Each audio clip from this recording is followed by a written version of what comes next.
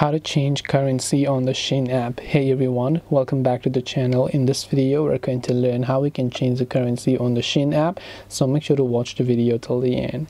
To change the currency on the Shein app, all you have to do is just go ahead and launch the Shein app, and this is the kind of interface that you will see.